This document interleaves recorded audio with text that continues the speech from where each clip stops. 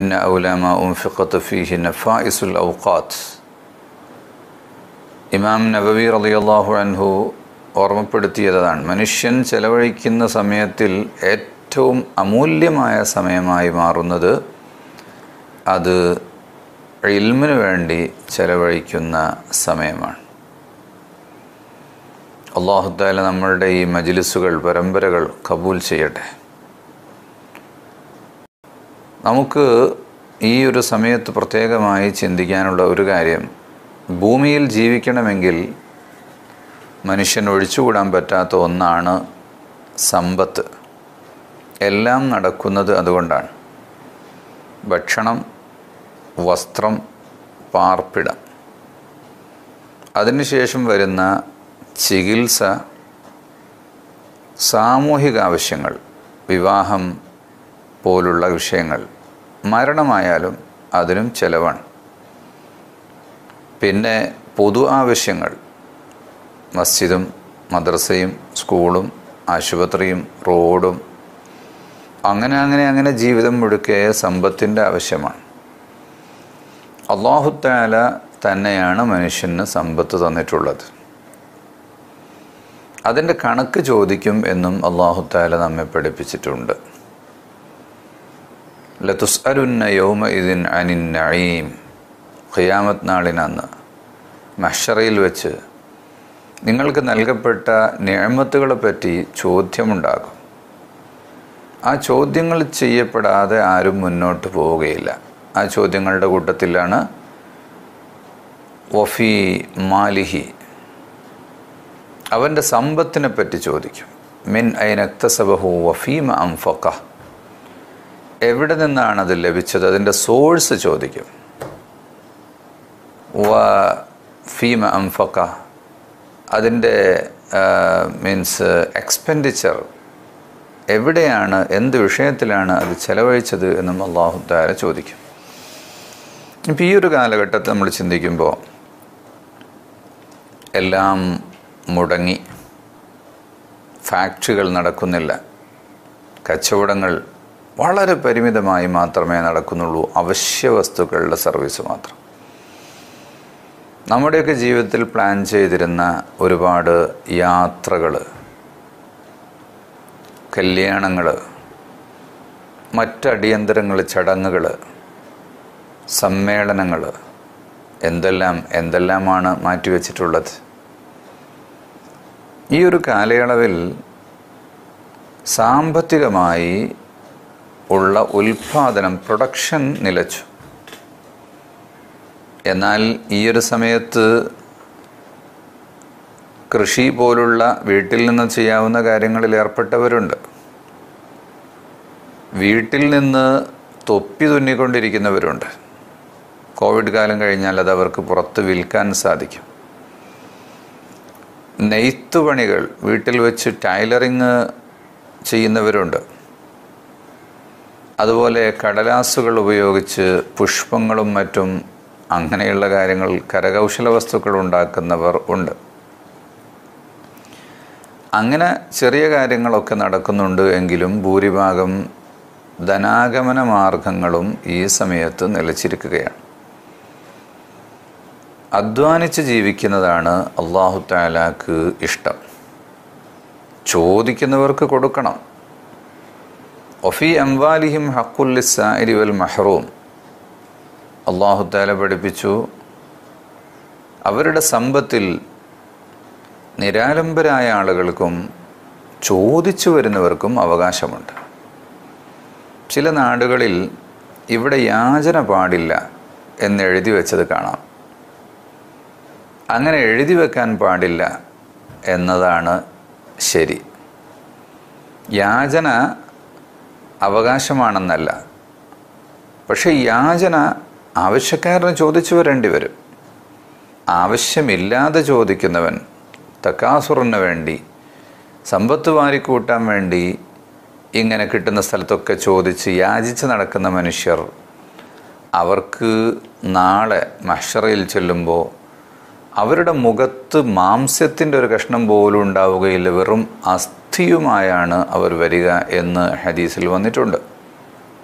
പക്ഷേ ആവശ്യമുണ്ട്, വീട്ടിൽ പട്ടിണിയാണ്, അല്ലെങ്കിൽ വലിയ രോഗത്തിന് ചികിത്സയുണ്ട്, അല്ലെങ്കിൽ താമസിക്കാനൊരിടമില്ല, ഇങ്ങനെയൊക്കെയുള്ള ആളുകൾക്ക് കണ്ടറിഞ്ഞ് ആളുകൾ കൊടുക്കുന്നില്ല എങ്കിൽ ചോദിക്കുകയേ നിർവാഹമുള്ളൂ. അങ്ങനെ ചോദിക്കുന്നതിന് തെറ്റും ഇല്ല. എന്തായിരുന്നാലും യാചകന്മാർ എന്ന് പറയുന്നത്, നമ്മളതിനെ ഭാഷ എന്ത് തരത്തിൽ പറഞ്ഞാലും ചോദിക്കുന്നവർക്ക് സമ്പത്തിൽ ഒരു അവകാശമുണ്ട്. അതുകൊണ്ട് ചോദ്യത്തെ തടയരുത്. അമ്മസായില ഫലാ തൻഹർ, ചോദിക്കുന്നവനെ അട്ടിയോടിക്കുകയല്ല, മറിച്ച് എന്തെങ്കിലും കൊടുക്കണം. കൊടുക്കാൻ കഴിയുന്നില്ലെങ്കിൽ ഒരു മഅറൂഫായ ഒരു നല്ല വാക്കെങ്കിലും പറഞ്ഞ് ഇപ്പോഴില്ല, ഉണ്ടാകുമ്പോൾ തരാം, ചില്ലറയില്ല, ഇൻഷാ അല്ലാഹ് ഉണ്ടാകുമ്പോൾ കാണാം എന്നൊക്കെയുള്ള വാക്കുകൾ പറഞ്ഞിട്ട് അവരെ വിടണം എന്ന ഖുർആനിൽ നമ്മെ ഒരുപാട് സ്ഥലത്ത് ഈ കാര്യം പഠിപ്പിക്കുന്നുണ്ട്. ഹഖും മഅലൂമുൻ ലിസ്സാഇലി വൽ മഹ്റൂം വഫീ അംവാലിഹിം ഹഖുൽ ലിസ്സാഇലി വൽ മഹ്റൂം, അങ്ങനെ 2 തരം ആയത്തുകളുണ്ട്. വേറെയും പല സ്ഥലത്തും ഈ കാര്യം അല്ലാഹു തആല നമ്മെ ഉത്ബോധിപ്പിക്കുന്നുണ്ട്. മാത്രമല്ല കൊടുക്കുന്നത് കൊണ്ട് ഏറിടും. മസലുല്ലദീന യുൻഫിഖൂന അംവാലഹും ഫീ സബീലില്ലാഹ് കമസലി ഹബ്ബത്തിൻ അംബതത് സബ്അ സനാബില എന്ന് പറഞ്ഞല്ലോ. അപ്പോൾ ദാനം ചെയ്യുന്നതിന് അതിന് 700 ഇരട്ടി വരെ, അതിൻ്റെ അപ്പുറവും അല്ലാഹു തആല കൂലി കൊടുക്കും. അല്ലാഹു തആല നിങ്ങൾക്കൊരു മോഡൽ കാണിച്ചു തന്നിട്ടുണ്ടല്ലോ. നിങ്ങളൊരു മണി ഭൂമിയിലേക്ക് ദാനം ചെയ്യുമ്പോൾ അല്ലാഹു തആല അത് 1000 മണികളാക്കി തരുന്നുണ്ടല്ലോ. നിങ്ങൾ കൊടുക്കുന്ന ഓരോ ദാനത്തിനും ഇതുപോലെ പ്രതിഫലം കിട്ടും എന്ന് അല്ലാഹു തആല പഠിപ്പിച്ചിട്ടുണ്ട്. പക്ഷേ ഇവിടെ പ്രസക്തമായ ഒരു കാര്യം നമുക്ക് ചർച്ച ചെയ്യാനുള്ളത്, നമ്മുടെ സാമ്പത്തിക ക്രയവിക്രയത്തെ ഏതു നിലക്ക് ക്രമീകരിക്കണം എന്നതാണ്. അധ്വാനിച്ച് ജീവിക്കുന്നതാണ് അല്ലാഹു തആലയ്ക്ക് ഇഷ്ടം എന്ന് പറഞ്ഞു. മക്കയിൽ നിന്ന് അവിടുത്തെ ജീവിതം ദുസ്സഹമായപ്പോൾ അല്ലാഹു തആല മുഅ്മിനീങ്ങൾക്ക് നല്ല മനുഷ്യരുള്ള നാട്ടിലേക്ക് പോകാൻ അനുവാദം കൊടുത്തു. അങ്ങനെ സ്വഹാബത്ത് മദീനയിലേക്ക് പോയി. അവസാനം നബി സല്ലല്ലാഹു അലൈഹി വസല്ലം തങ്ങൾക്കും സമ്മതം കിട്ടി. തങ്ങൾ സിദ്ദീഖ് റളിയല്ലാഹു അൻഹുവും ഒന്നിച്ച് മദീനയിലേക്ക് യാത്ര ചെയ്തു. അപ്പം മക്കയിൽ വലിയ കച്ചവടവും സമ്പത്തും പലതും ഉള്ളവരും ഇല്ലാത്തവരും എല്ലാവരും മദീനയിൽ വന്നപ്പോൾ അവരുടെ കയ്യിൽ ഒന്നുമില്ല, എല്ലാം ഇട്ടച്ചാണല്ലോ പോകുന്നത്. അപ്പോൾ തുടക്കത്തിൽ റസൂലുള്ളാഹി തങ്ങൾ ചെയ്തത് ഒരാൾക്കൊരാൾ എന്ന തോതിൽ ഫ്രണ്ട്ഷിപ്പ് മുആഖാത്ത് നടത്തി ബ്രദറാക്കി കൊടുത്തു. അങ്ങനെ ആ സഹോദരന്മാർ മറ്റുള്ളവർക്ക് അവരുടെ സമ്പത്തിൽ അവകാശം കൊടുക്കുകയും അനന്തരാവകാശം പോലും എടുക്കുകയും ചെയ്യുന്ന ഒരു രീതിയുണ്ടായി. അതിൽ അംർ ഇബ്നുൽ ആസ് റളിയല്ലാഹു അൻഹുവിൻ്റെ ഒരു സംഭവം ഇമാം ബുഖാരി ഉദ്ധരിക്കുന്നത് കാണാം. മദീനയിൽ വന്നപ്പോൾ റസൂലുള്ളാഹി തങ്ങൾ സഅദ് ഇബ്നു റുബയ്യുമായി എന്നെ മുആഖാത്ത് ചെയ്തു. അപ്പോൾ സഅദ് ഇബ്നു റുബൈ എന്നോട് പറഞ്ഞു, ഞാൻ ഏറ്റവും കൂടുതൽ സമ്പത്തുള്ള ആളാണ്, ഇന്നി അക്സറുൽ അൻസ്വാരി മാലൻ, അതുകൊണ്ട് എൻ്റെ സമ്പത്തിൻ്റെ പകുതി ഞാൻ നിനക്ക് തരാം.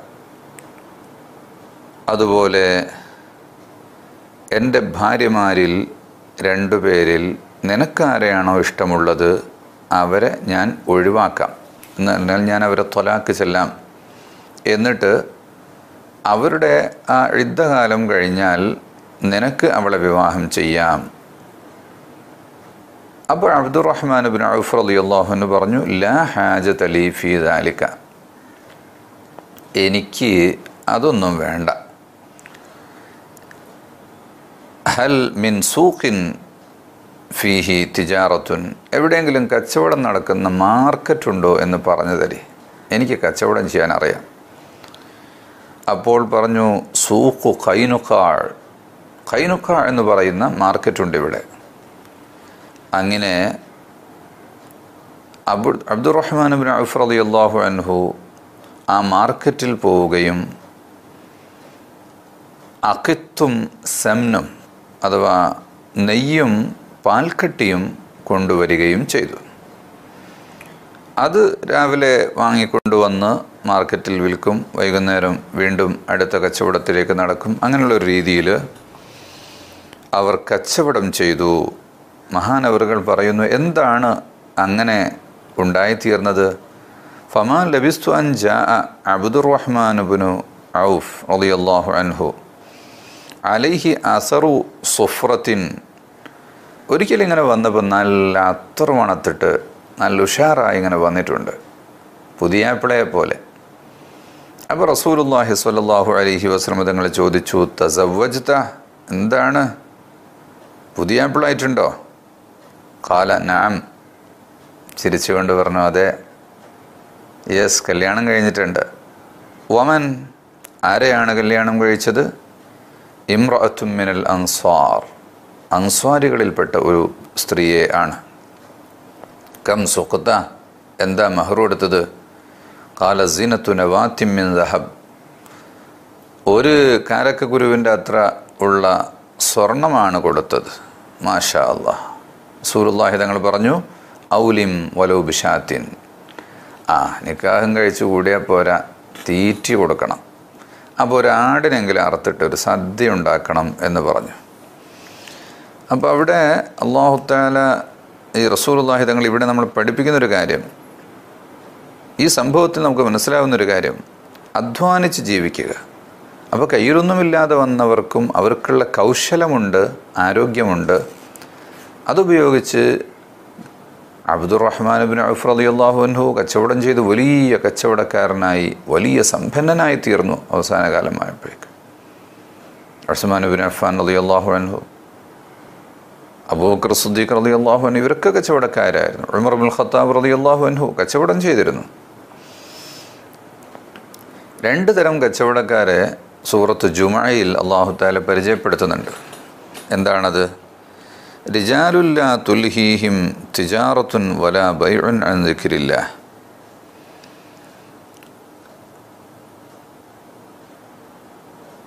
തിജാറത്തും ബൈഉം, കച്ചവടവും വാണിജ്യവും അള്ളാഹുവിൻ്റെ ദിക്റിനെ തൊട്ട് അവരെ തടയുകയില്ല. കച്ചവടം കണ്ടുകൂടി പിന്നെ നിസ്കാരമില്ല, ജമാഅത്തിന് പോകില്ല, ജുമഅക്ക് പോകില്ല, ദീനിയായ ഒരു സംഗതിക്കും ഉണ്ടാവുകയില്ല എന്ന് പറയുന്ന ആളുകൾ അല്ല. നല്ല മനുഷ്യരെ പറ്റി അല്ലാഹു തആല പരിചയപ്പെടുത്തുന്നുണ്ട്. അതുപോലെ ജുമഅയിൽ അല്ലാഹു തആല പറഞ്ഞിട്ടുള്ള എന്താണ്?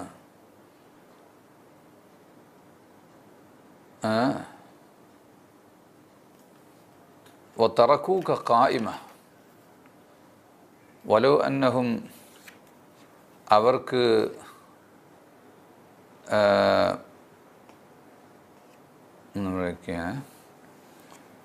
അവർക്ക് വെള്ളിയാഴ്ച ദിവസം ഫൈദാ നൂദിയ ലിസ്സലാത്തി മിൻ യൗമിൽ ജുമുഅത്തി ഫസ്ഉ ഇലാ ദിക്രില്ലാഹി വദറുൽ ബൈഅ ദാലികും ഖൈറുൽ ലക്കും ഇൻ കുൻതും തഅലമൂൻ ഫൈദാ ഖുദിയത്തിസ് സ്വലാത്തു ഫന്തശിറൂ ഫിൽ അർളി വബ്തഗൂ മിൻ ഫദ്ലില്ലാഹി വദ്കുറുല്ലാഹ കസീറൻ ലഅല്ലക്കും തുഫ്ലിഹൂൻ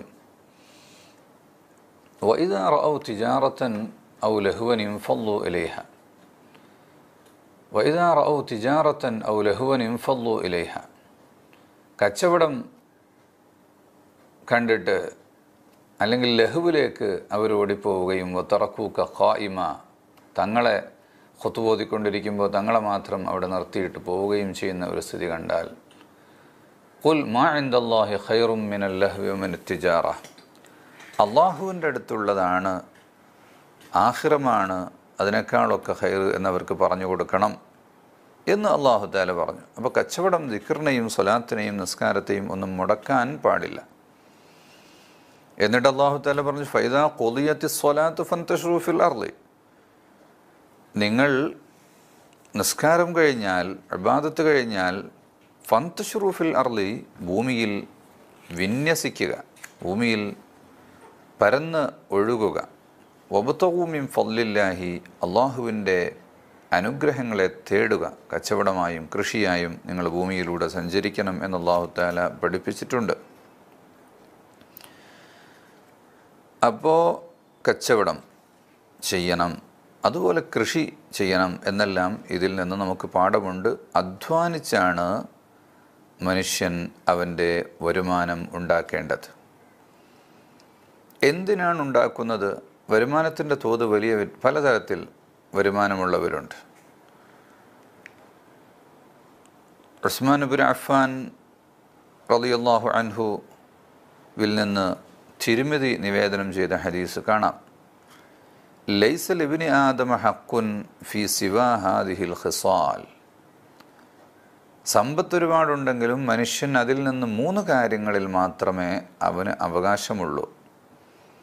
ബൈത്തുൻ യസ്കുനുഹു, അവന് താമസിക്കാനുള്ള ഒരു വീട്, അത് അത്യാവശ്യത്തിനുള്ള സാമാന്യം വലിപ്പമുള്ള ഒരു വീട്. ബൈത്തുൻ വാസിഅ, വിശാലതയുള്ള, എന്നാൽ അമിതമായ കണക്കിലധികം റൂമുകളും ആർഭാടങ്ങളും എല്ലാം ഉള്ള വീടല്ല, മിതമായ ഒരു വീട്. വസൗബുൻ യുവാരി ഔറത്തുഹു, അവൻ ഔറത്ത് മറക്കാൻ ഉള്ള വസ്ത്രം, വർഷത്തിൽ 2 ജോഡി വസ്ത്രം മതിയാകും. വഹിൽഫുൽ ഖുബ്സി വൽമായി,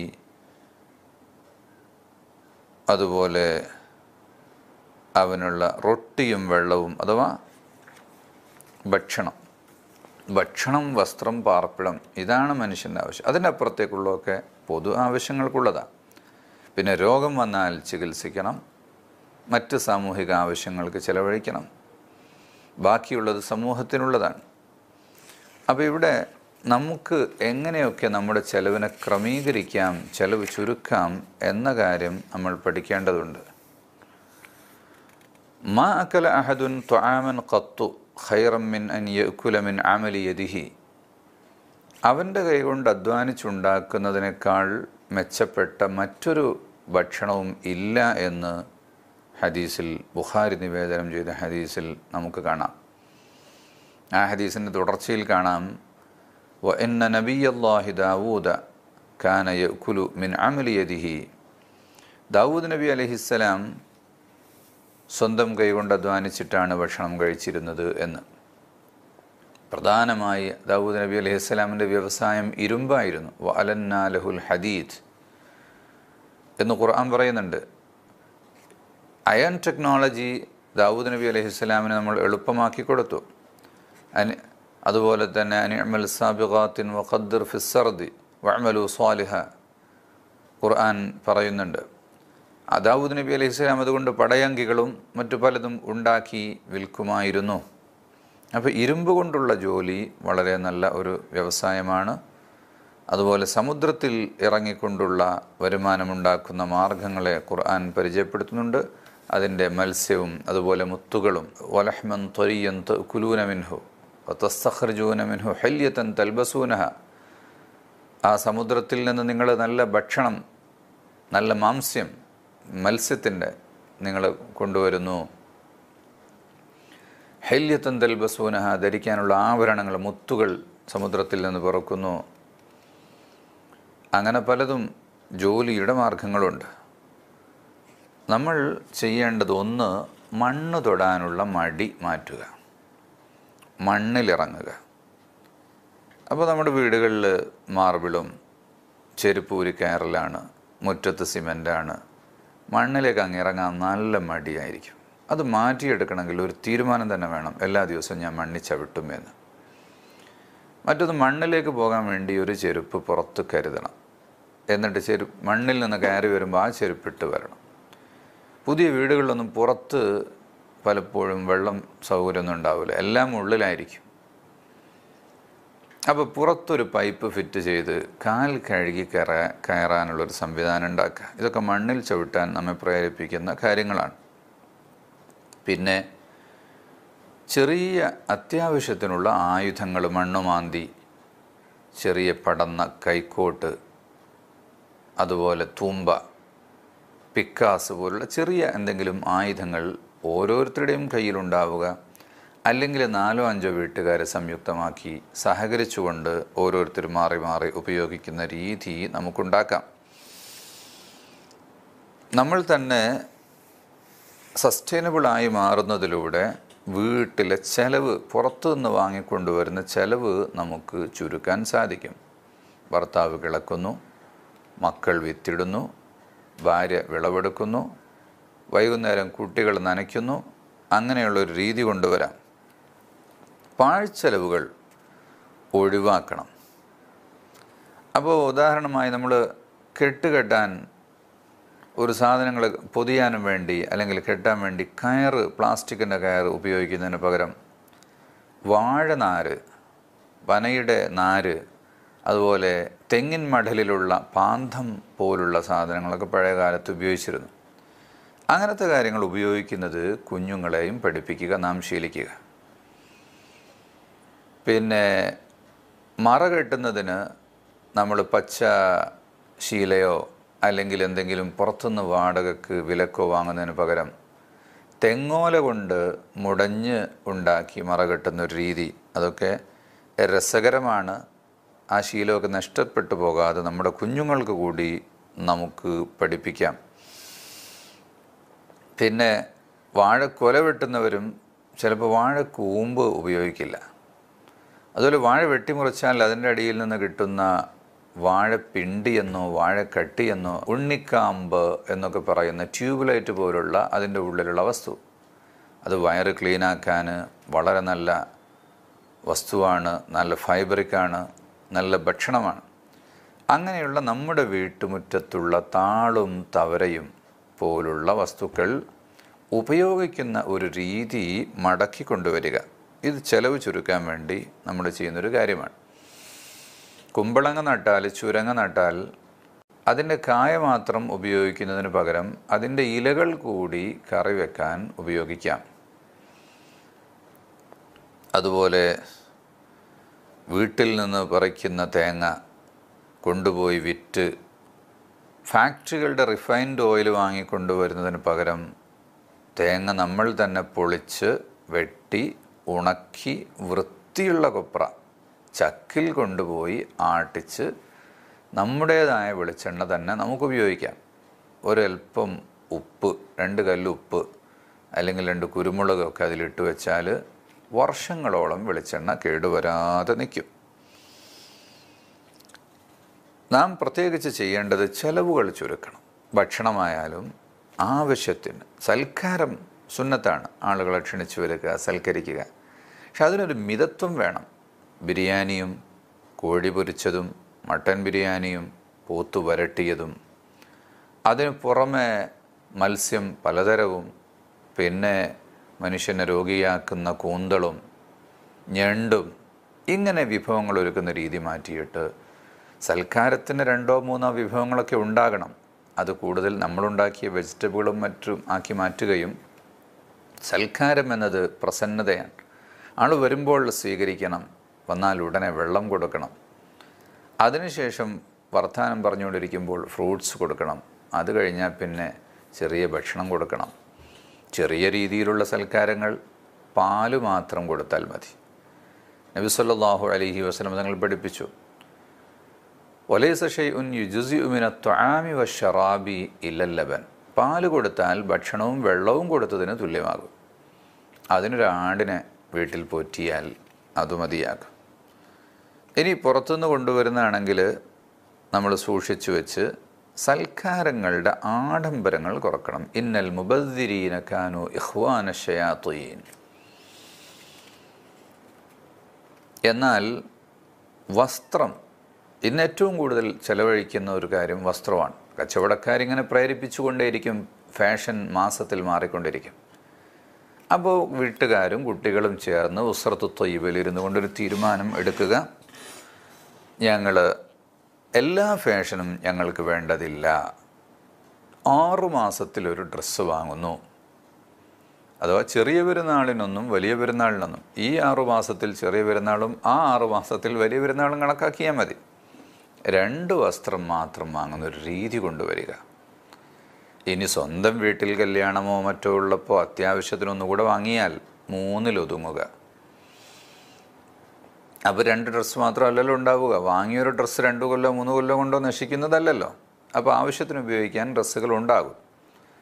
കൂടുതൽ പുതിയത് വാങ്ങും, പഴയത് സാധുക്കളായ ആളുകൾക്ക് ദാനം ചെയ്യുക. അത് തെറ്റില്ല. പഴയത് കൊടുക്കുന്നത് കുറ്റമൊന്നുമല്ല. അത് കഴുകി ഇസ്തിരിട്ട് ബംഗാളികൾക്കോ ആസാമികൾക്കോ അല്ലെങ്കിൽ നമ്മുടെ നാട്ടിൽ തന്നെയുള്ള പാവപ്പെട്ട ആളുകൾക്കോ കൊടുക്കുക. വസ്ത്രം ധാരാളമായി വാങ്ങുന്ന ആ ഒരു രീതി ഒഴിവാക്കണം. ഭക്ഷണത്തിൻ്റെ കാര്യത്തിൽ മറ്റൊരു പാഴ്ചെലവ് വരുന്നത് ഹോട്ടലുകളിൽ പോവുക. മന്തിയും കുഴിമന്തിയും മീൻ പൊരിച്ചതും ചുട്ടതും കരിച്ചതും പലതരം ജ്യൂസുകളും ഇതിനൊക്കെ തേടി തേടി വണ്ടിയെടുത്ത് കിലോമീറ്ററുകളോളം ഓടി എൻജോയ് ചെയ്ത് കഴിക്കുക.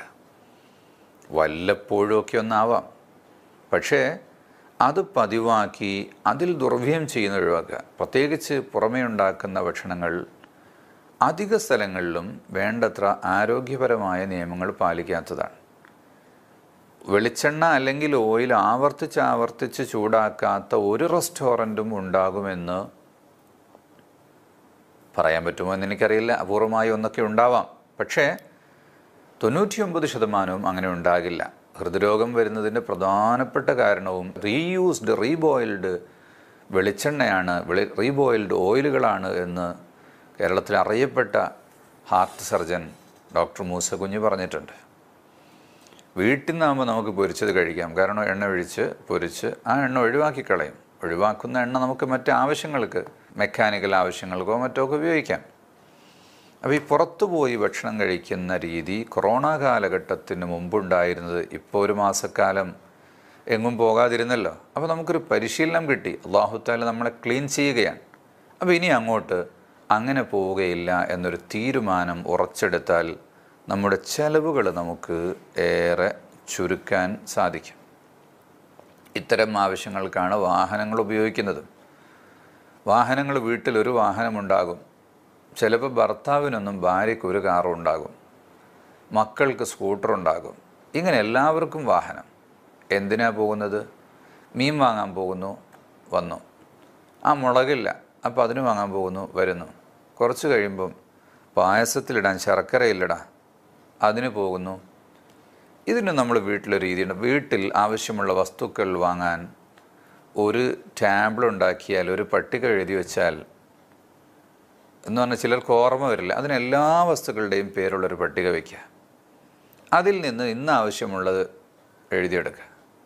അല്ലെങ്കിൽ അതിന് 1, 2, 3 നമ്പർ ഇട്ടാൽ കുട്ടികൾ കാണാതെ പഠിച്ചാൽ നമുക്ക് ഐറ്റംസ് നമ്പർ 7, 3, 4 3 ഐറ്റംസ് വേണം എന്ന് പറയാം. ഇതൊക്കെ പതിവാക്കി പഠിച്ചു കഴിഞ്ഞാൽ കുട്ടികൾക്കൊക്കെ ഓർമ്മയുണ്ടാക്കും. അങ്ങനെ ഒരൊറ്റ പോക്കിൽ ആവശ്യമുള്ള സാധനങ്ങൾ വാങ്ങിക്കൊണ്ടുവരിക. അപ്പോൾ വാഹനത്തിൻ്റെ ഓട്ടം ചുരുക്കാം. അങ്ങാടിയിലേക്ക് ഒരാൾ പോകുന്നു, വഴിയിൽ വേറൊരാൾക്കൊരാവശ്യമുണ്ട് എങ്കിൽ ഒരേ വാഹനത്തിൽ തന്നെ പോവുക. ഒരാൾ വഴിയിലിറങ്ങുക, തിരിച്ചു വരുമ്പോൾ മറ്റൊരാൾ എടുത്തു വരാം. ഇങ്ങനെ വാഹന ഓട്ടം ചുരുക്കാനുള്ള വഴിയുണ്ടാക്കുക.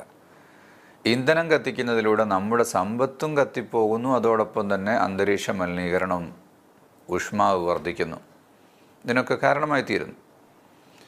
മറ്റൊന്ന്, വാഹനോട്ടം ചുരുക്കാൻ ഒരു തീരുമാനം എടുക്കേണ്ടത് നടക്കണം. അപ്പോൾ 1 കിലോമീറ്ററിൽ ചുരുങ്ങിയ സ്ഥലത്തേക്ക് നടന്നേ പോകൂ എന്നുള്ളൊരു തീരുമാനം എടുക്കുക. മസ്ജിദിലേക്കും അങ്ങാടിയിൽ ചെറിയ ചെറിയ സാധനങ്ങൾ വാങ്ങാൻ പോകുന്ന തൊട്ടടുത്ത കടകളിലേക്കൊക്കെ തന്നെ വണ്ടി എടുത്തു പോകുന്ന ശീലം ഒന്ന് ഒഴിവാക്കുക. എൻ്റെ ചെറുപ്പകാലത്ത് എന്ന് പറയുമ്പോൾ ഒരു 30 വർഷം മുമ്പാണ്. ഞങ്ങൾ 10 വയസ്സിന് താഴെയുള്ള പ്രായത്തിൽ തന്നെ 6-7 കിലോമീറ്ററൊക്കെ അമ്മായിയുടെ വീട്ടിലേക്കും മറ്റും നടന്നു പോയത് എനിക്ക് ഓർമ്മയുണ്ട്. ഓർമ്മയ്ക്ക് വേണ്ടി ഒരിക്കൽ നടന്നതല്ല, പോകുമ്പോഴൊക്കെ നടന്നാണ് പോയിരുന്നത്. സഹോദരിയുടെ വീട്ടിൽ പോയാൽ 2 കിലോമീറ്റർ നടന്നിട്ടാണ് പിന്നെ ബസ് കയറുക. ഈ ഓട്ടോയും മറ്റും നാട്ടിൽ വന്നത് നമുക്ക് വലിയ ഉപകാരമായെങ്കിലും മനുഷ്യനെ വല്ലാതെ അത് മടിയന്മാരാക്കി. ഓട്ടോക്കാരുടെ അന്നം മുടക്കാനല്ല ഞാൻ പറയുന്നത്. നമ്മുടെ വീട്ടിലെ വാഹനങ്ങൾ ഉപയോഗിച്ച് ചെറിയ ആവശ്യങ്ങൾക്കും അനാവശ്യമായും ആവർത്തിച്ചും ഓടുന്നത് ഒഴിവാക്കിയിട്ട് വലിയൊരു കോസ്റ്റ് കട്ടിങ് നമുക്കതിലൂടെ സാധിക്കും. അതിനൊരു മാസത്തിൽ എത്രയാണ് ചിലവ് വരുന്നത് എന്നൊന്നും കണക്ക് കൂട്ടിയിട്ട്, കഴിഞ്ഞ മാസങ്ങളുടെ കണക്കൊക്കെ നിങ്ങളുടെ കയ്യിലുണ്ടാകുമല്ലോ. അപ്പോൾ വരുന്ന മാസം ഇതിൻ്റെ പകുതിയെ ചിലവഴിക്കൂ എന്നൊരു തീരുമാനം എടുക്കുക. അങ്ങനെയാണ് നമുക്ക് ചിലവുകൾ ചുരുക്കാൻ സാധിക്കുന്നത്. എല്ലാവർക്കും വാഹനം വേണം എന്ന ഒരു തോന്നൽ അത് ഒഴിവാക്കിയെടുക്കണം. പിന്നെ പൊതുവാഹനങ്ങൾ ഉപയോഗിക്കുക. അടിവാരത്തുനിന്ന് കോഴിക്കോട്ടേക്ക് പോയി അവിടെ ഒരു ഓഫീസിൽ ജോലി ചെയ്യുന്നു, വൈകുന്നേരം തിരിച്ച് ഇങ്ങോട്ട് വരുന്നു. അങ്ങനത്തെ ഒരാൾ എന്തിനാണ് സ്വന്തം വണ്ടിയിൽ ഓടുന്നത്? ഒന്നുകിൽ കാറാണെങ്കിൽ നമ്മളുടെ പുക മറ്റുള്ളവർക്ക് കൊടുക്കണം, ബൈക്കിലാണോ മറ്റുള്ളവരുടെ പുക നമ്മൾ തിന്നണം. നല്ല AC ബസ്സിൽ ഗവൺമെൻറ് ഏർപ്പെടുത്തിയ QRTCയുടെ ബസ് പോലുള്ള ലോ ഫ്ലോർ ബസ്സുകളൊക്കെ പല നാട്ടിലേക്കും ഉണ്ട്. അതിൽ കയറിയിരുന്നാൽ സ്കൂട്ടറിന് പെട്രോൾ അടിക്കുന്നതിൻ്റെ പകുതി പൈസയേ ആകുള്ളൂ, ചിലപ്പോൾ അതിലും കുറവായിരിക്കും. നേരെ ചെന്ന് അവിടെ ഇറങ്ങി തിരിച്ചു വരാം. അപ്പോൾ പൊതുവണ്ടികൾ, പൊതുവാഹനങ്ങൾ, ഞാൻ കൊറോണ പോലുള്ള രോഗങ്ങൾ പടരുന്ന കാലത്തുള്ള നിയന്ത്രണങ്ങളെ മാറ്റിവെച്ചുകൊണ്ടാണ് പറയുന്നത്. ശേഷമുള്ള നമ്മുടെ ചിലവ് ചുരുക്കുമ്പോൾ പൊതുവാഹനങ്ങൾ പരമാവധി ഉപയോഗിക്കണം. അവിടെ കയറാനുണ്ട്, ഇവിടെ കയറാനുണ്ട്, അവിടെ ഒരു സാധനം കൊടുക്കാനുണ്ട്, മറ്റൊരു സ്ഥലത്തു നിന്ന് വാങ്ങാനുണ്ട്. അങ്ങനെയുള്ള ആളുകൾക്ക് ചിലപ്പോൾ സ്വന്തം വണ്ടി ഉപയോഗിക്കേണ്ടി വരും. എന്നാൽ അങ്ങനെയൊന്നുമില്ല, അതൊരു കൃത്യമായ പോക്കും വരവുമായിട്ടുള്ള ധാരാളം ആളുകൾ സ്വന്തം വണ്ടി ഉപയോഗിക്കുന്നുണ്ട്. അതുകൊണ്ടുണ്ടായിത്തീരുന്ന മറ്റൊരു വലിയ പ്രയാസം, അവർ ചെന്ന് പണിയെടുക്കുന്ന ഓഫീസിലോ സ്ഥാപനത്തിലോ വണ്ടി നിർത്താൻ സ്ഥലം ഉണ്ടാവില്ല. പിന്നെ നമ്മൾ ആകെ ചെയ്യുന്നത് ബസ് ഇറങ്ങിയിട്ട് ഓഫീസിലേക്ക് പോകാനുള്ളൊരു ദൂരമാണ്. അതിനാണ് നേരത്തെ പറഞ്ഞ നടക്കുക എന്ന ശീലം ഉണ്ടാക്കുക. നടക്കലൊരു പ്രയാസമാണ് എന്ന് ചിന്തിക്കുന്നതിന് പകരം ഓരോ നടത്തത്തിലും എനിക്ക് കൂലി കിട്ടുന്നു, പടച്ചവൻ്റെ അടുത്ത് നിന്ന് കൂലി കിട്ടുന്നു എന്നുള്ളൊരു ചിന്തയും അതോടൊപ്പം ആരോഗ്യത്തിന് അത് ഗുണമാകുന്നു. ഇത്രയും അടി ദിവസം നടക്കാൻ കഴിഞ്ഞു. നടത്തത്തിൻ്റെ പോരിശ ഭൗതികമായും ആത്മീയമായും ഉള്ളത് മനസ്സിലാക്കി വെക്കുക. അങ്ങനെ പൊതുവാഹനങ്ങൾ ഉപയോഗിക്കുന്ന ഒരു രീതി നമുക്ക് ഉണ്ടാക്കാം. പിന്നെ കെട്ടിട നിർമ്മാണത്തിലൊക്കെ ആണെങ്കിലും, ഇപ്പോൾ ഒരു വീടുണ്ടാക്കുകയാണെങ്കിൽ കോൺക്രീറ്റിൻ്റെ സ്ലാബ് ചെയ്തു, അതിൻ്റെ അടിയിൽ പ്ലാസ്റ്ററിങ് ചെയ്യണം. അതിനുശേഷം പിന്നെ ഒരു പ്ലാസ്റ്റർ ഓഫ് പാരിസോ മരമോ ഉപയോഗിച്ചിട്ടുള്ള ഒരു സീലിംഗ് ചെയ്യണം. ഇതിൽ നമുക്ക് സീലിംഗ് ഒഴിവാക്കാം, പ്ലാസ്റ്ററിങ്ങും ഒഴിവാക്കാം. കോൺക്രീറ്റ് ചെയ്യുമ്പോൾ തന്നെ നല്ല വൃത്തിയുള്ള പലക ഉപയോഗിച്ചാൽ ആ കോൺക്രീറ്റ് തന്നെ സിമൻ്റാണ്, അതങ്ങനെ തന്നെ വെച്ചാൽ മതി. പിന്നെ അതിൻ്റെ മുകളിൽ വേറൊരു സിമൻറ്റ് കയറ്റേണ്ട കാര്യമില്ല. Exposed concrete. ചുവരുകൾ വീട്ടിൻ്റെ ഉള്ളിലൊക്കെ ചില ഭാഗങ്ങളിൽ നമുക്ക് സിമൻറ്റ് തേക്കൽ ആവശ്യമുണ്ടെങ്കിൽ അതും കുമ്മായമോ മറ്റോ ഉപയോഗിച്ച് തേച്ചാൽ വളരെ നല്ലതാണ്. പുറമെ ഇഷ്ടികയോ കല്ലോ അങ്ങനെ തന്നെ വെച്ചാൽ ചൂട് കുറയും, സിമൻറ്റിൻ്റെ ഉപയോഗം കുറയും, ചിലവ് ചുരുങ്ങും. ഇങ്ങനെ കെട്ടിട നിർമ്മാണത്തിലൊക്കെ ഒരുപാട് ചിലവ് ചുരുക്കുന്ന പദ്ധതികൾ നമുക്ക് ചെയ്യേണ്ടതുണ്ട്. പിന്നെ മരം അല്ലെങ്കിൽ ഇരുമ്പ് പോലുള്ള വീണ്ടും ഉപയോഗിക്കാൻ പറ്റുന്ന വസ്തുക്കൾ ഉപയോഗിക്കുക. ഇവിടെ തന്നെ നേരത്തെ പറഞ്ഞ സീലിംഗ്, പ്ലാസ്റ്റർ ഓഫ് പാരിസൊക്കെ എല്ലാ വീട്ടിലും ഇന്ന് മോടിക്ക് വേണ്ടി ചെയ്യുകയാണ്. ഇതൊക്കെ ചെയ്താലും എത്ര കാലത്തേക്കാണ്? 4 വർഷം 5 വർഷം കഴിയുമ്പോഴേക്ക് അത് പൊളിച്ച് വീണ്ടും ഉണ്ടാക്കണം. അങ്ങനെ ദുർവ്യയം നമ്മുടെ സമൂഹത്തിൽ വല്ലാതെ കൂടി വരികയാണ്. അപ്പോൾ അതൊക്കെ ഒഴിവാക്കിയിട്ട് ഭംഗിയായി തന്നെ ചെറിയ ചിലവിൽ ഭംഗിയായി കാര്യങ്ങൾ ചെയ്യുന്ന രീതി നമ്മൾ ഉണ്ടാക്കിയെടുത്താൽ അത് ആനന്ദം നൽകും. പിന്നെ മനോഹാരിതയ്ക്ക് നമ്മൾ പഴയ യൂസ്ഡ് വാട്ടർ ബോട്ടിൽ മുറിച്ചാൽ അതൊരു പാത്രമായി മാറും. അതുപോലെ പെയിൻറ്റിൻ്റെ ഡ്രമ്മും മറ്റുമൊക്കെ ഉപയോഗിച്ചാൽ, അല്ലെങ്കിൽ പ്ലാസ്റ്റിക് ബാഗുകൾ ഉപയോഗിച്ചാൽ അതിലൊക്കെ ചെടികൾ നട്ട്, ഫലം കായ്ക്കുന്ന ചെടികളും ആഡംബര ചെടികളെന്ന് പറഞ്ഞോ എന്ന് പറഞ്ഞാൽ സൗന്ദര്യം നൽകുന്ന കളറുള്ള ചെടികൾ, പൂക്കൾ, ഇതൊക്കെ വെച്ചാൽ അതുകൊണ്ടും നമുക്ക് സൗന്ദര്യമുണ്ടാക്കിയെടുക്കാൻ സാധിക്കുമല്ലോ. അപ്പോൾ അമിതമായ ദുർവ്യയങ്ങൾ നിർമ്മാണ രംഗത്തും ഉള്ളത് നമ്മൾ ഒഴിവാക്കണം. നമുക്ക് ലാഭിക്കാൻ പറ്റുന്ന വളരെ പ്രധാനപ്പെട്ട ഒന്നാണ് ടെറസിൻ്റെ ഓടിൻ്റെ മുകളിൽ പെയ്യുന്ന വെള്ളം. അത് മുഴുവനും താഴെ എത്തിച്ച് അവിടെ നിന്ന് കിണറ്റിലേക്ക് പോയി പിന്നെ മോട്ടറിട്ട് വലിച്ചെടുക്കുകയാണ്, കറണ്ട് ചിലവഴിക്കുന്നു. അത് അവിടെ തന്നെ ഒരു ടാങ്ക് ഉണ്ടാക്കി മുകളിലുള്ള വെള്ളം മുകളിൽ തന്നെ സംഭരിക്കാൻ പറ്റുന്ന രീതി ഉണ്ടാക്കിയാൽ കുടിക്കാനൊന്നും ചിലപ്പോൾ എടുക്കാൻ നമുക്ക് മനസ്സ് പറയുന്നില്ലെങ്കിൽ കുടിക്കുന്നതിനൊന്നും കുഴപ്പമൊന്നുമില്ല. ഒരു പ്രാവശ്യത്തെ മഴ പോയാൽ വീടിൻ്റെ മുകളിലുള്ള വെള്ളം കുടിക്കാൻ പറ്റുന്നത് തന്നെ ആയിരിക്കും. അത് ടാങ്കിൽ കിടന്നാൽ അത് ഊറിയിട്ട് ശുദ്ധിയാകും. ഇനി അല്ലെങ്കിലും കുളിക്കാനും അലക്കാനും പാത്രം കഴുകാനും വീട് കഴുകാനും എല്ലാറ്റിനും ഉപയോഗിക്കുന്നത് ഈ റൂഫിൽ നിന്നുള്ള വെള്ളം, ഒന്നാമത്തെ റൂഫിൽ, രണ്ടാമത്തെ റൂഫിൽ, അല്ലെങ്കിൽ നിർമ്മാണ സമയത്തൊന്ന് ശ്രദ്ധിച്ചാൽ ആ കോൺക്രീറ്റിൻ്റെ റൂഫിൻ്റെ തൊട്ട് താഴെയായിട്ടൊരു ടാങ്ക് സജ്ജീകരിക്കാനൊക്കെ സാധിക്കും. അപ്പോൾ പവർ സേവ് ചെയ്യുക എന്ന വലിയൊരു കാര്യം അതിലൂടെ നമുക്ക് ചെയ്യാൻ പറ്റുന്നതാണ്. പിന്നെ ഒന്ന് നമ്മളിപ്പോൾ ചിലവ് വരുന്ന മറ്റൊരു കാര്യം ഇൻ്റർനെറ്റാണ്. എല്ലാവർക്കും നെറ്റ് ഫോണുകൾ, അതിൽ കമ്മ്യൂണിക്കേറ്റ് ചെയ്തുകൊണ്ടിരിക്കുക. അതിൽ വാട്സപ്പ് കമ്മ്യൂണിക്കേഷൻ പോലുള്ള കാര്യങ്ങൾ പരിമിതപ്പെടുത്തുക. ദിവസവും രാവിലെ അരമണിക്കൂർ, വൈകുന്നേരം അരമണിക്കൂർ. അപ്പോൾ അതിനിടയ്ക്ക് എന്തെങ്കിലും അത്യാവശ്യം ഉണ്ടായാലോ, അത്യാവശ്യത്തിന് കമ്മ്യൂണിക്കേഷന് ഈ ഒരു സിസ്റ്റം മാത്രം ഉപയോഗിക്കേണ്ടതുണ്ടോ? അത്യാവശ്യം വരുമ്പോൾ വിളിക്കാൻ പറയണം. ചിത്രം അയക്കാനുണ്ട്, വിളിച്ചു പറയുന്ന ചിത്രം അയച്ചിട്ടുണ്ട് എന്ന്. ഒരു ഫോട്ടോ പ്ലാനിങ്, ചിത്രം അയച്ചു കൊടുക്കുന്ന ഡിസൈനിങ് സെൻറ്ററോ മാത്രം ഉപയോഗിക്കുന്ന ആളുകൾക്കാണെങ്കിൽ അവർക്കെല്ലാ സമയങ്ങളും ഉപയോഗിക്കാം. വീട്ടുകാരിക്കും കുട്ടികൾക്കും ഒന്നും ഇതിൻ്റെ ആവശ്യം ഇല്ല. പ്രത്യേകിച്ച് കുഞ്ഞുങ്ങളൊക്കെ ഈ വാട്സപ്പ് പോലുള്ളത് ഉപയോഗിക്കുന്നത് ഒഴിവാക്കുകയാണ് വേണ്ടത്, അല്ലെങ്കിൽ ലഘൂകരിക്കണം. ഇപ്പോൾ ചിലവ് ചുരുക്കാൻ വേണ്ടി എന്ന ലക്ഷ്യത്തോടു കൂടിയും നമ്മളിതിനെ ഒന്ന് റിഡ്യൂസ് ചെയ്തുകൊണ്ട്, അല്ലെങ്കിൽ ഇപ്പോൾ ഡൗൺലോഡ് ചെയ്യാനും മറ്റൊക്കെ ഉള്ളതാണെങ്കിൽ എവിടെയെങ്കിലും ചെന്ന് വൈഫൈ ഉള്ള സ്ഥലത്ത് നിന്ന് മാത്രമേ ചെയ്യുള്ളൂ എന്നൊക്കെയുള്ള രീതി കൊണ്ടുവന്നാൽ ചിലവുകൾ ചുരുക്കാം. ചിലവുകൾ ചുരുക്കാതെ നമ്മൾ അങ്ങനെ ഇഷ്ടം പോലെ ചിലവഴിച്ചു പോയാൽ അത് എത്രയുമാകും അവസാനം കടമായിട്ട് പ്രയാസപ്പെടുന്ന രീതി വരും. റസൂലുള്ളാഹി സ്വല്ലല്ലാഹു അലൈഹി വസല്ലം തങ്ങളുടെ അടുത്ത് മയ്യത്ത് കൊണ്ടുവന്ന കടമുള്ള മയ്യത്താണെങ്കിൽ വീട്ടാനുള്ള സ്വത്തുണ്ടോ എന്ന് ചോദിക്കും. എങ്കിൽ നിസ്കരിക്കും. വീട്ടാനുള്ള സ്വത്തില്ലേ, എന്നാൽ നിങ്ങൾ നിസ്കരിച്ചോളൂ എന്ന് പറയും. അപ്പോൾ ആരെങ്കിലും ഏറ്റെടുത്താൽ മാത്രമേ നബി തങ്ങൾ നിസ്കരിക്കുകയുള്ളൂ. കടത്തോടുകൂടി മരിക്കുന്നത് വലിയ ബുദ്ധിമുട്ടാണ്. പിന്നെ ഇസ്ലാമിക ബൈത്തുൽ മാലിലെ സമ്പത്തൊക്കെ വന്നപ്പോൾ നബി തങ്ങൾ പറഞ്ഞു, എൻ്റെ അനുയായികളുടേത് ഞാൻ തന്നെയാണ് ഏറ്റെടുക്കേണ്ടത് എന്ന് പറഞ്ഞ് റസൂലുള്ളാഹി തങ്ങളുടെ കാരുണ്യം അങ്ങനെ കടങ്ങൾ ഏറ്റെടുക്കുന്ന രീതിയുണ്ടായിരുന്നു. ഞാൻ പറഞ്ഞത് കടത്തോടുകൂടി മരിക്കുക എന്ന് പറഞ്ഞ വലിയ ബുദ്ധിമുട്ടുള്ള കാര്യമാണ്. പലപ്പോഴും മനുഷ്യൻ കടക്കാരനായി മാറുന്നത് ആഡംബരത്തിനും പൊങ്ങച്ചത്തിനും ദുർവ്യയത്തിനും വേണ്ടിയാണ്.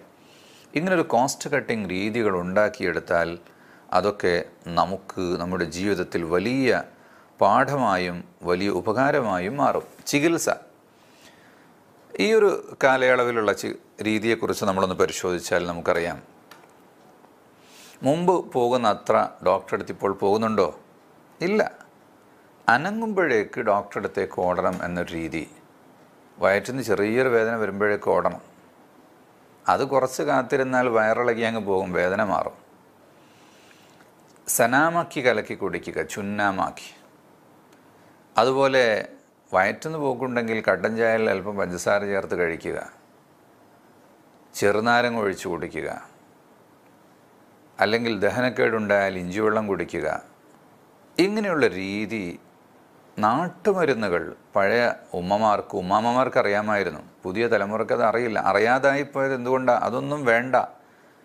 ചെറിയ ജലദോഷം വന്നാലും സ്പെഷ്യലിസ്റ്റ് ഡോക്ടറെ തന്നെ കാണണം, ലാബ് ടെസ്റ്റ് ചെയ്യണം എന്നുള്ളൊരു ചിന്തയിൽ നിന്നാണ്. ഇപ്പം അതൊന്നും ചെയ്യുന്നില്ലല്ലോ. അപ്പോൾ യഥാർത്ഥത്തിൽ ഒട്ടുമിക്ക രോഗങ്ങളും, സാധാരണ രോഗങ്ങളൊക്കെ നല്ല നടപ്പ് കൊണ്ട്, അഥവാ ഇറച്ചിയും മീനും പൊരിച്ചതും കരിച്ചതൊക്കെ ഒഴിവാക്കി ഒരു ലൈറ്റ് ഫുഡ് കഴിച്ച് മിതമായ വിശ്രമവും വ്യായാമവും ഒക്കെ ആയാൽ തന്നെ മാറും എന്നത് നമുക്ക് ഈ കാലയളവിൽ നമ്മെ പഠിപ്പിച്ചിട്ടുണ്ട്.